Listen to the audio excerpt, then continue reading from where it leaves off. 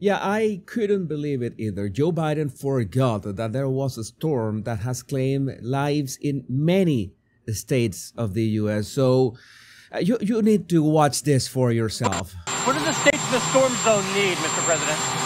Okay. What do the states in the storm zone, what do they need after what you saw today? Well, you know that first that he could have misheard what was the question, right? What do the states of the storm need, Mr. President? Oh, in the storm zone. Yes, sir. Oh, the storm zone. Yeah, of course. I'm wondering what storm you're talking about. I'm wondering what storm you're talking about. They're getting everything they need. They're getting everything they need, and of course, he's looking away. No, I don't buy it, Joe. I don't buy it for a minute. You're making this up. Why are you doing this? Why are you doing this? Are you aware that you're here, Joe? It's anybody home? They're very happy across the board. And yes, and that pacifying gesture tells me that you have no idea what you're talking about. You are not really here. I'm going to just play this step by step to look at the body language. I think the guys in the background know that Joe Biden is not really there, that this is an empty shell, that this guy is just out. Who is running the United States is my question, because, well, it is not Kamala Harris, and it's certainly not Joe Biden. He is asked the question, and you see that he is frowning, like he's trying to understand, well, with the, let's give him the benefit of the doubt, with all the noise from the aircraft and all that stuff. What does the states on the storm zone need, Mr. President?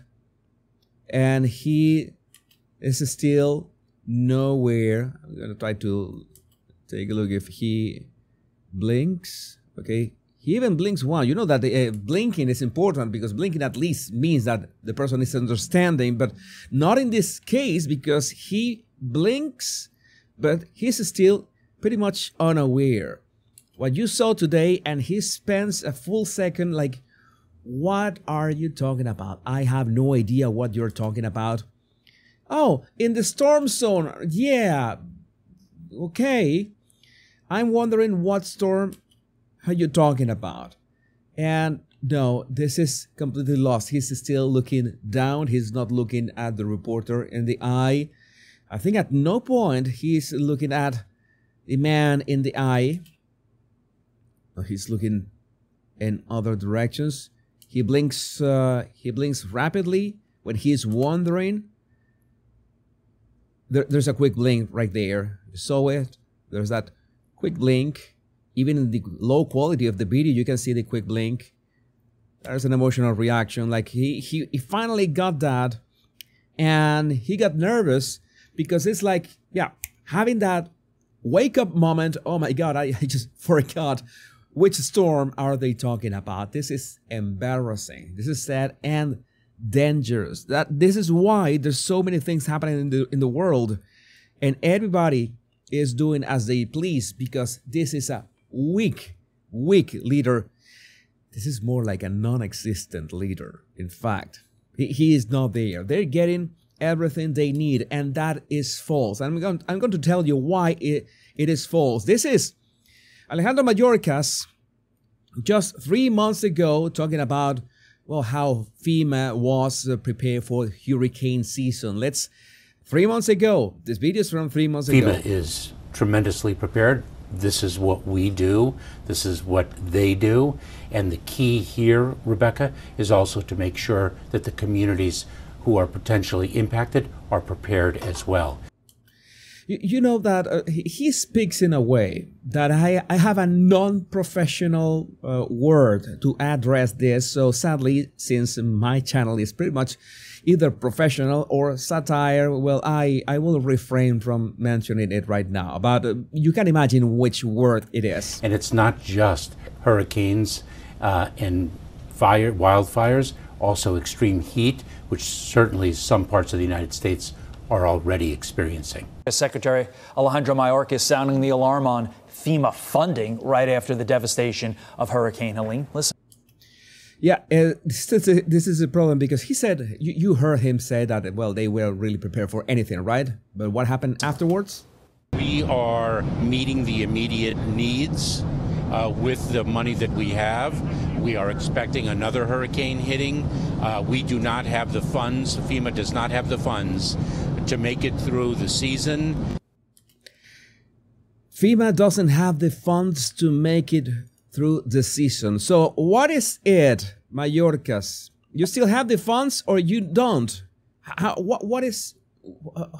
can we choose from that? Who do we trust? Who is in charge? And you can remember this all comes as the Biden-Harris administration spent over $1 billion from a FEMA program on services for migrants. $1 billion with a B. $1 billion for migrants. And, well, no, we ran out of money.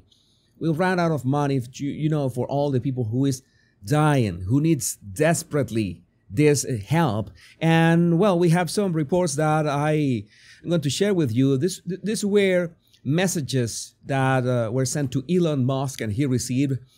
And he said FEMA is both incompetent and stopping people from helping. Elon was asking this question, and whoever was on the other side said, it's true. They are now about to shut down the airspace to regulate the private choppers we are riding in to deliver Starlink and supplies. We are pushing back with the Trump team as well to help us, but not looking good. We need to help to get word out about FEMA. We spoke with Ivanka and handed out Starlinks with her yesterday, but FEMA then showed up and started blocking us. The largest concern for us here is the FAA throttling flights for our choppers, where they are requiring to-from information and mission now to deliver a discrete code. Doing this take a long time and very cumbersome to the ops. This is the largest concern and most help we can use. This is actually blocking the help that is desperately needed for all these people that are in all these states, and time is running out. Like literally, the time has been running out for days, and it's like from Biden down that nobody knows what they are doing. And you know that, well, Kamala Harris offered that $750 in a moment almost as bad as the original announcement of assistance for Maui burn victims. Kamala Harris comes out and says they will provide $750 for victims of flooding due to Hurricane Helene. $750. What is that good for? And you need to request that via an app. How would you request something via an app if there's no signal, if there's no electricity, if there's no water? These people are insane. Keep in mind, these are people who have lost everything, and in this economy, $750 is a slap in the face even for basic food, water, clothing, and temporary shelter.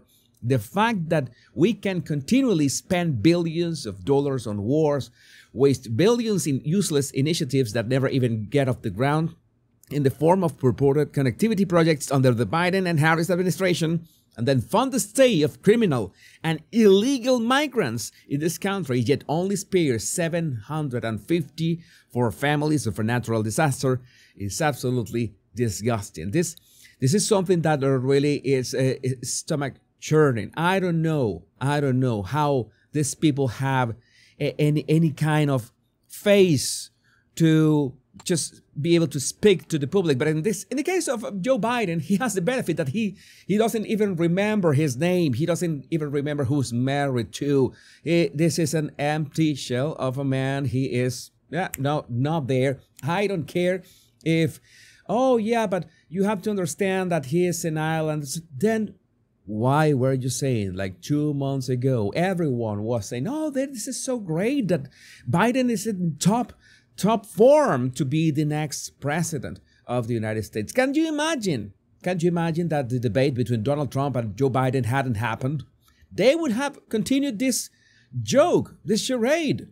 And where would have been, that would have been nice, that something like back in June would happen in October or something like that. That That would have been nice. But it is my question to you, my dear viewers and body language buddies. Who are you voting for in November? If you are in the United States, of course, and if you are citizens of the United States, not if you are an illegal migrant. No, this is the choice that you have to make. I think this is a really important choice. This is the thing that I've been hammering all these weeks, and especially in the face of a natural disaster that has taken so many lives in so many states of the U.S. And these people could have used this scenario to come out as, okay, we're going to save all of them, we're going to be heroic, and not even that. But I would love to know what you think about this in the comments. Remember to download my 100 free body language tips in the description of this video. My name is Jesus Enrique Rosas. I'm the body language guy. Much love and bliss.